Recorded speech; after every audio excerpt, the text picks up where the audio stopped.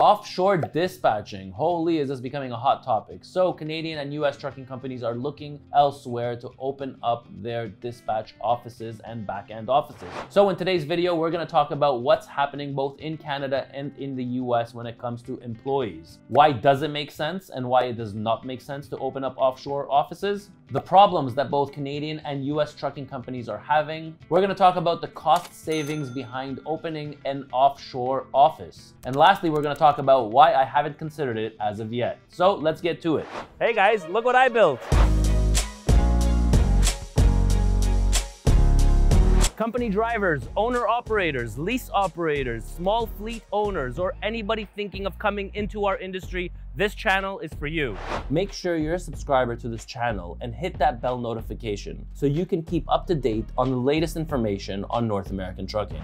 So over the last couple of years, especially in the last 6 to 8 months, it has been extremely hard to recruit anybody for an office position. So let's talk about a couple of problems that we're having in our industry. So number one, office employees. So it is extremely hard over the last 2 years to hire office employees, especially entry-level positions. So positions that we used to hire and pay about $35,000 or $40,000. We're talking about admin assistants. We're talking about accounts receivable, accounts payable. These used to be extremely easy positions to fill, and we used to fill them for about $40,000, $42,000. Today, you are looking at around $50,000, $55,000 for the exact same position. Now, it's not like you have a lineup or you have a list of candidates to choose from. It's no longer you're doing the interview for the candidate, it's the candidate doing the interview for you. So a lot of questions that we get asked is, what do you have to offer us? What kind of vacations do I have? How many holidays? How many sick days? So it is extremely hard to recruit somebody who has their list of what they're looking for in an ideal employer. So the situation has kind of reversed on us. So that's point number one.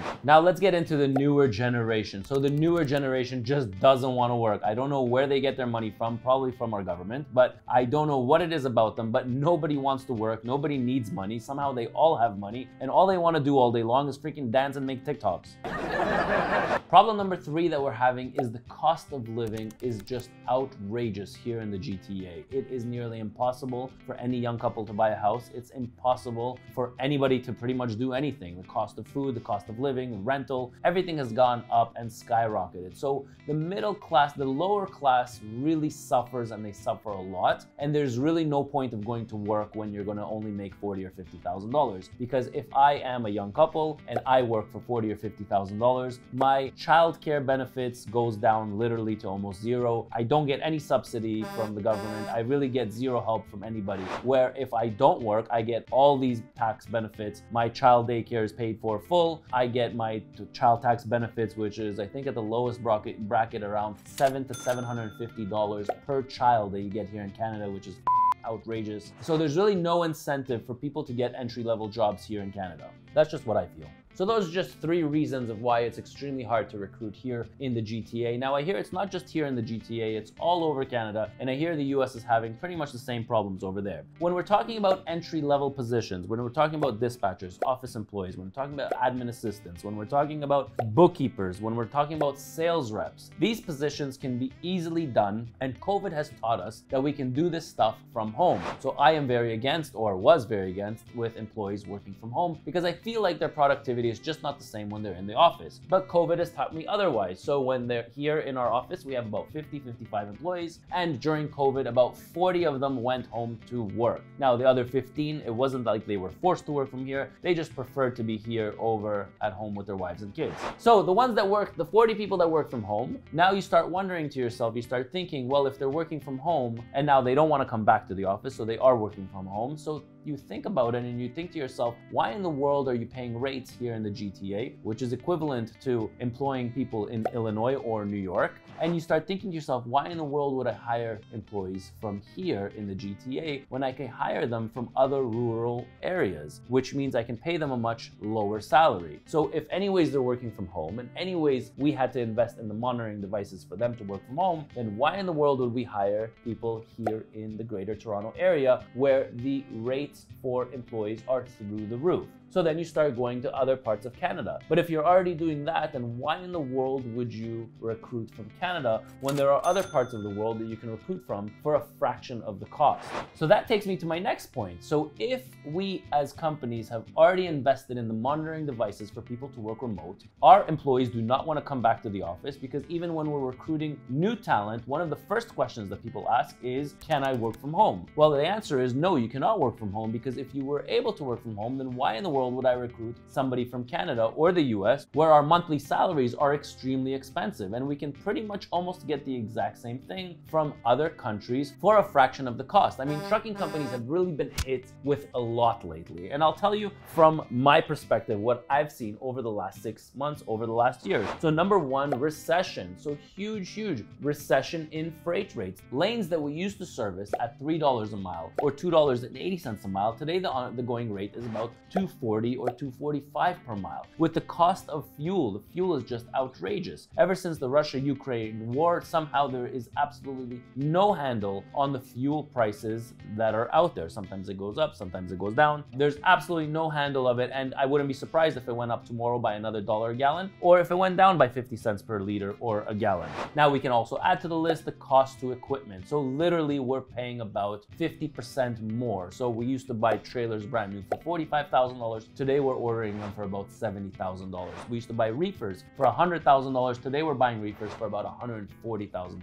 Brand new trucks, they used to be $180,000. Now we're paying about $240,000 for brand new trucks. Get where I'm going with this? Extremely hard for trucking companies over the last year. It's just been brutal. Now when the freight rates are $4 or $5 a mile, who cares? Whatever. Nobody cares. But when the freight rates are really coming down, and they're coming down hard, and every single news article that I read is about recession, about bankruptcies, and about layoffs, that is a problem, and it gets you to start thinking, okay, where else can we save? So what is the cost savings? I'll try to put this in perspective for you. So let's take an office employee. We'll take somebody who works in accounts receivable. So all they do all day long is they call on outstanding invoices and request for payment. So there is usually somebody sitting in front of a computer, they have all of their outstanding invoices, and they'll call people for payment. Now that position here in the GTA will probably cost you about $50,000, and I think pretty much the same salaries in the US, probably $55,000. The exact same salary in a third world country will probably cost about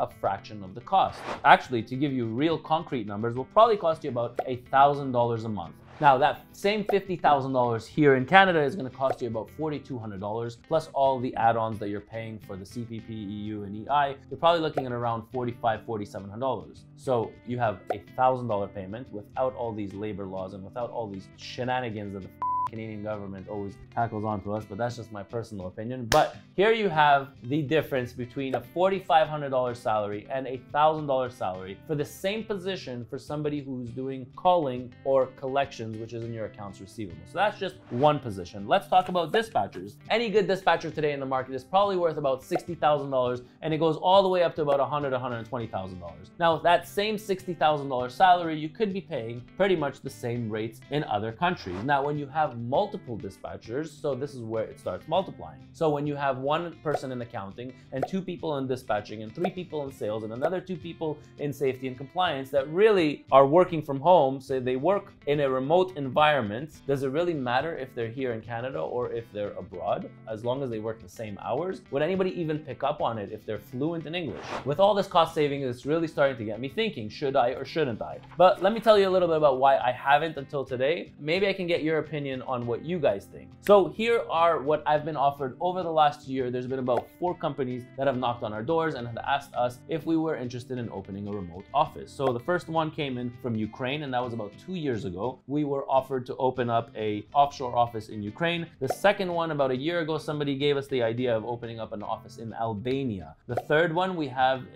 were offered in Honduras, and the fourth one was in the Philippines. So with anyone opening up an office in any one of those 4 locations would those automatically save us literally about 80% on everybody's salary here in comparison when you take a salary over there versus a salary over here. So what am I afraid of? So really, in all honesty, I am afraid about control. So when I see people here in the office, I feel like, but I guess it's subconsciously, I guess it's something with myself, but I guess I'm maybe of an older generation where I feel like when I see people here on a daily basis, there's more control over them. The second thing I'm afraid of is proper training. So here, if I have an issue or if I have a problem or if I'm looking to train a couple of people, I will bring them into a boardroom and I will train them on how to do certain tasks. Whereas if they were in a different country, then I would have to invite them to a virtual meeting. So I am still not 100%, even though I use the virtual meetings literally every single day, I still don't know about how to train people offshore in a virtual meeting. The third thing is the language barrier. So this is a big one for me. So imagine my driver is trying to call dispatch and somebody from a foreign country or somebody from a different country picks up the phone. It's hard enough that the dispatchers here might confuse a border crossing or might confuse directions on how to get somewhere or to help out a driver. But can you imagine a foreigner that picks up the phone who has absolutely no idea about our geography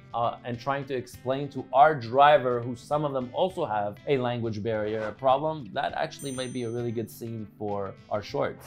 So yeah, so the language barrier is definitely a problem for me. Maybe something I just need to overcome, but I feel like that is going to be a problem. So what do you guys think about offshore dispatchers or offshore offices? Now, I know that a lot of companies out there do have the offshore offices, especially trucking companies. Now, if you are working for a company that has one, I would love to hear your feedback in the comments below on how do you feel about it? Do you even feel that somebody is not in the office? Do you even feel, or do you know the difference when a offshore dispatcher picks up the phone versus somebody who's local? I'd love to get your take on it. Let me know if you guys learned something from this video. Put the comments down below. Make sure you like the channel and subscribe. I'm Ronen, R-O-N-E-N, and I'll catch you in my next video.